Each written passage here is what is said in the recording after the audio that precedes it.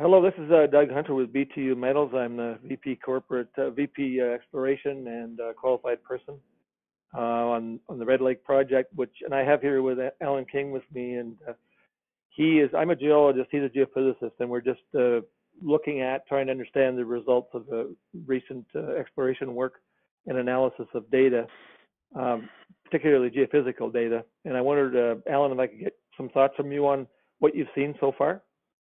Yeah, sure. Yeah, my name's Alan King, and I'm a consulting geophysicist. And I was engaged by BTU to look at the property in regional scale geophysics, and there was a fairly detailed survey and interpretation flown over the BTU property a few years ago, I think in 2012.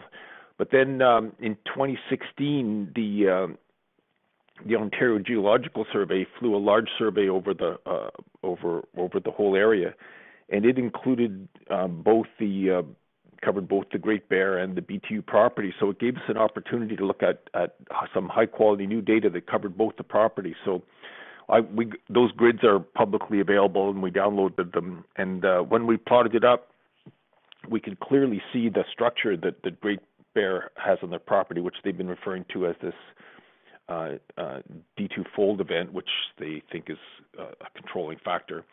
And it's pretty clear in the mag data that their high-grade gold discovery zone is hosted in a major structure that cuts through the nose of the fold.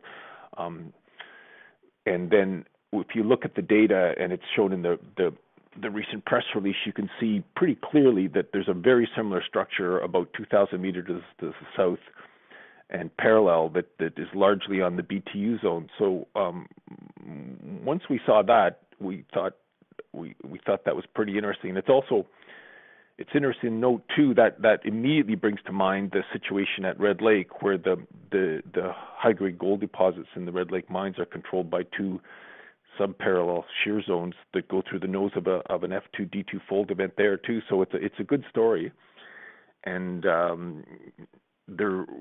I think there's potential in that particular zone. But if you look at the mag in more detail, there's another large scale structure and a number of smaller ones which could be of interest as well.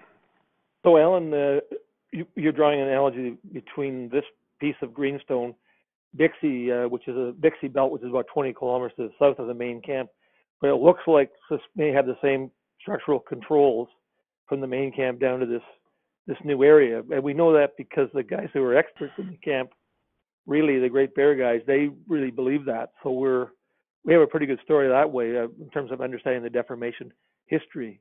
Is that correct then? Yeah, I think so. Yeah, and it looks like that. It's interesting that there was a good geological story there, good results from Great Bear, and they were using the Aeromag survey that they had over their own property to help with their work, and they were presenting it in their press releases. And then there was a separate survey over the BTU ground, but this new Ontario Geological Survey data covers the area and allows us to directly compare the information, same kind of information on both the properties. So it was really nice to have that data available to be able to make the comparison in a single data set. Yeah, no, that's awesome that survey was available. Was released in 17, I think. Yeah, 2016 was the date on it, but probably. But, that area, having learned the geology, what I've seen, it's a really structurally complex area. Right. That the Dixie belt itself, and it's not well exposed. So, and really has had very little exploration on the BTU side. Amazingly little exploration to date. So that's what's particularly exciting. Yeah, and I think the new geophysical surveys add a lot because, as Doug says, there's so little outcrop in this area. There's been some very good geological mapping done there, and as soon as you drop the detailed mag surveys on that, you can see how it fits the what's known about the geology, and it adds a lot more detail. Yeah, well, we're going to continue to work on that. We've got to work on the results of the airborne modeling of the anomaly picks, and then we're going to incorporate a bit more geologic knowledge too to try to come up with a better a plan for our ground surveying, which we're going to start in March.